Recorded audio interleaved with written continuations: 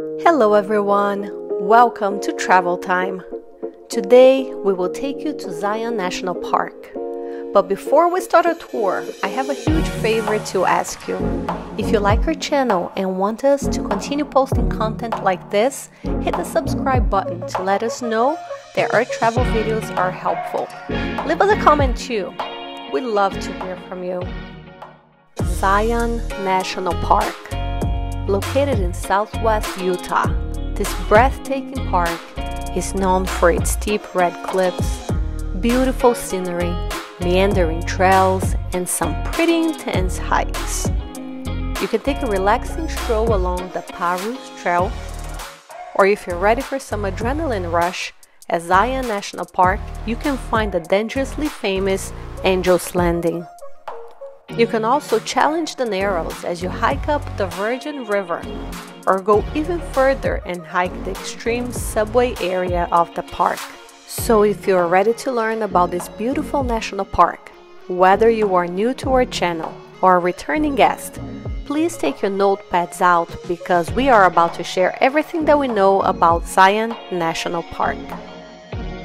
There is a saying that the best things in life come in threes. Well, Zion National Park follows suit. The park is divided into three different sections: the main canyon, Kolob Canyons, and Kolob Terrace. We will be starting our trip from the town of Springdale. At the entrance gate, we will follow the main area of the park called Main Canyon, with its north and east areas. Both areas of the main canyon are accessible via the south entrance of the park. We will follow to the Kolob Canyons and finish our trip with the Kolob Terrace. But stay tuned to the end of the video if you're debating about the best time to visit the park, because I will share some information on that as well at the end of our video.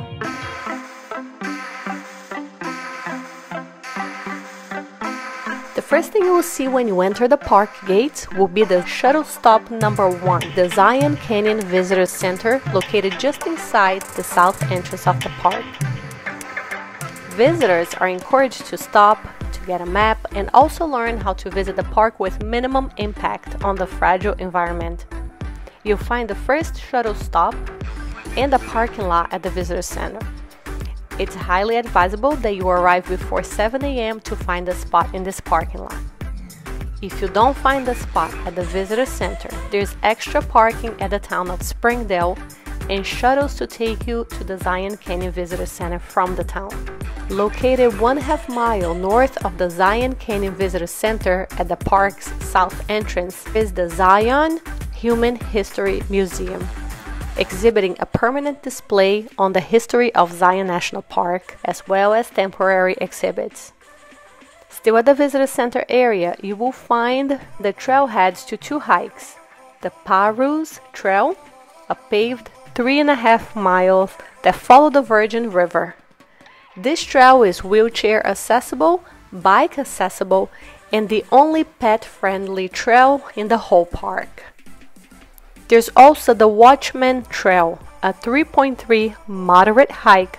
This trail receives full sun, so if you attempt this trail in the summer, wear a hat, plan the hiking time accordingly, bring lots of water.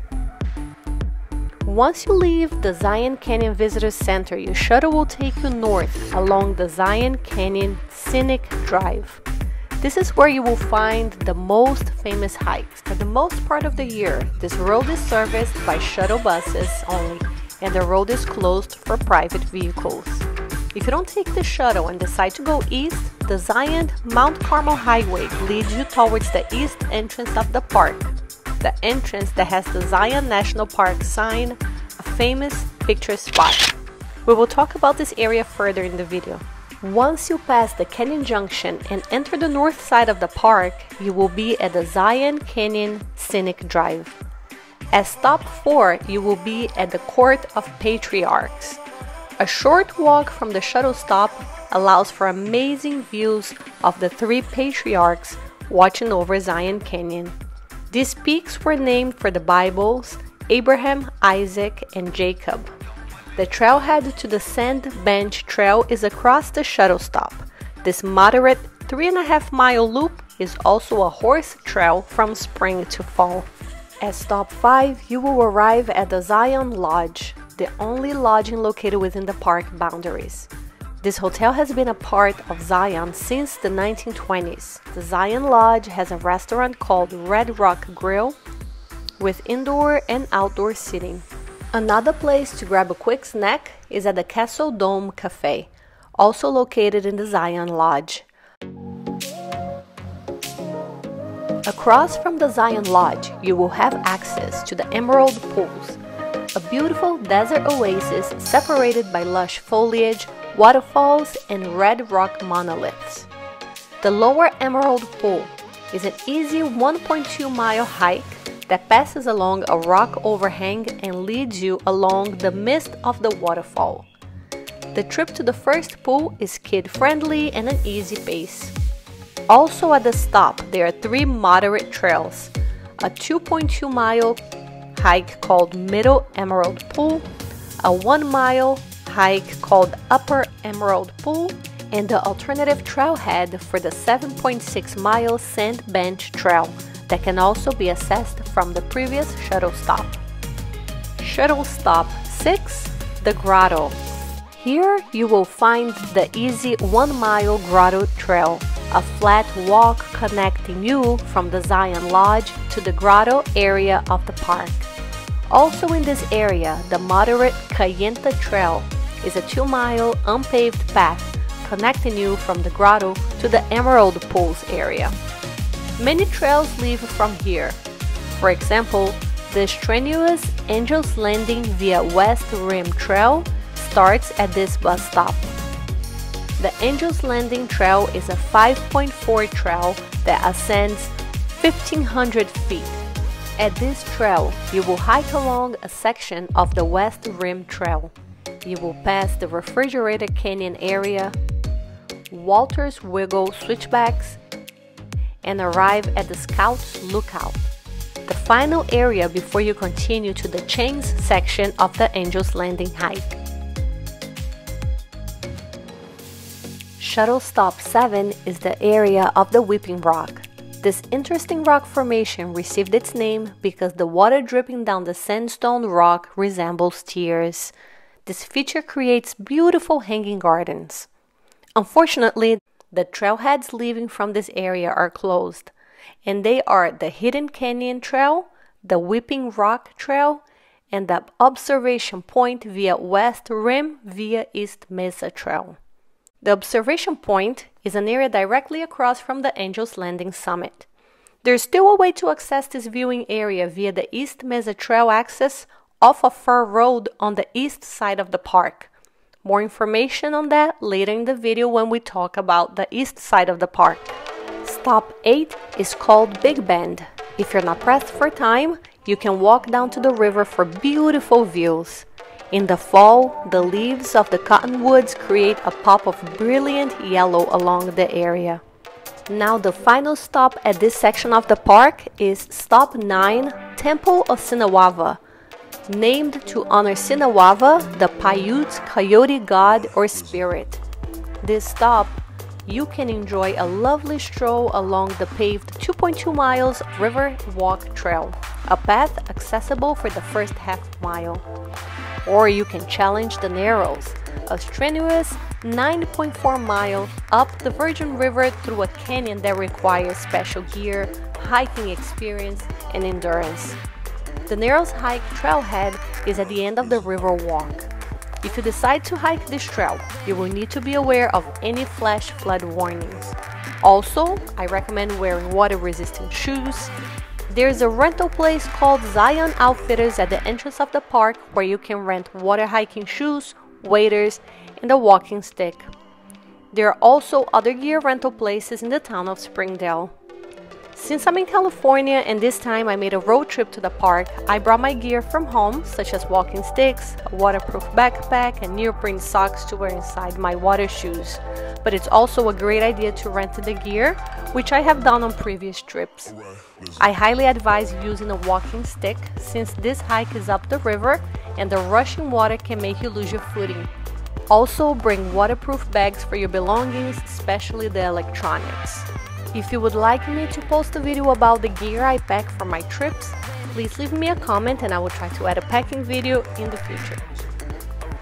Zion National Park also has an east entrance where you can view beautiful rock formations and access the park through the Zion-Mount Carmel Highway. If you're coming from the Canyon Junction intersection, right before you enter the tunnel, you can see the Great Arch. This rock formation is, in reality, a blind arch or the formation of an arch. There is a tunnel on this road, so if you're driving a large vehicle, you will have to contact the park to schedule a one-way traffic control so you can drive through the center of the tunnel. Along this road, once you pass the tunnel, you will also find the trailhead to the Canyon Overlook Trail, a moderate 1-mile-long hike that brings you to the lower Zion Canyon Overlook. The parking lot at this trail is small, and parking is also limited along the Zion-Mount Carmel Highway. As you keep going along this road, you can view the Checkerboard Mesa, a sandstone summit characterized by vertical and horizontal cracks on its surface. The distinct appearance has made this a highly photographed section of the east side of the park. There is a lookout and a pull-out area if you would like to stop and take a picture of this unique area of the park. As I mentioned previously in this video, you can access the Observation Point Trail from two different trailheads on the east side of the park. One trail is ranked moderate, and the other one is a strenuous trail. Observation Point via East Mesa Trail is a moderate/challenging 7-mile hike. If you're worried about parking and decide to hike this trail from the East Mesa access point, there is a paid shuttle leaving the Zion Ponderosa Resort. The other access trail to the observation point is a much more challenging hike. It is called Observation Point via Stave Spring Trailhead, and it is a 9.2 hard hike. You should download the map of the trail ahead of time and bring lots of water. Another area at Zion National Park is called Kolob Canyons, located in the northwest section of the park. The entrance to this area is off of Interstate 15 via Exit 40. Once you pass the Kolob Canyon Visitor Center, you can take a 5-mile scenic drive to the viewpoint at the end of Kolob Canyons Road. At Kolob Canyons Viewpoint, visitors can view the majestic Crimson Canyons and peaks. If you would like to include a hike, this area allows access to 3 hiking trails. The shortest hiking trail is a 1-mile-long hike called Timber Creek Overlook Trail. There's also the Taylor Creek Trail and the Kolob Arch via Laverkin Creek Trail. While this area only requires a small amount of time depending on what you want to visit, this is a must-stop area if you have an extra day at Zion National Park. Now, something to keep in mind. The Kolob Canyons Road may be closed during the winter months due to snow or ice, so if you want to visit this area of the park during this time of the year, make sure you do some research before driving all the way to this area. Now, last but not least, there is Kolob Terrace, where you can find the iconic Subway Slot Canyon. This section of the park is accessed from Highway 9 via Kolob Terrace Road. The drive along this area is beautiful. However, the trails are advanced and require some wayfinding experience, canyoneering, and a lot of pre-planning. To have access to this area, you will need a permit. Now, the usual question: when is the best time to visit Zion National Park? We don't know when is the best time to visit the park for sure, but I can give you some information to help you make the best decision. Springtime at Zion is beautiful, but in March, April, and May, it's an unpredictable place in regards to weather. Warm, sunny weather is the norm at about 90 degrees at the warmest, but this time can get very rainy. The temperatures vary with elevation and time of day, with a temperature difference of 30 degrees. The wet weather peaks in March, and the snow melt and high water level lasts until May. So you have to be very aware of flash floods, and it's highly advisable that you dress in layers.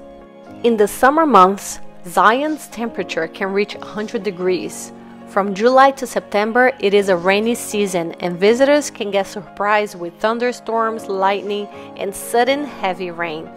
Bring clothes for all kinds of weather conditions and check the weather for flash floods since they can develop fast from even a small amount of precipitation. In my opinion, fall is the best time to visit the park. Temperatures cool down, the rain season passes, the cottonwoods turn golden. Do I have to say more? It's a great time to visit the park, but as always, you have to be aware of the weather and the development of flash flood.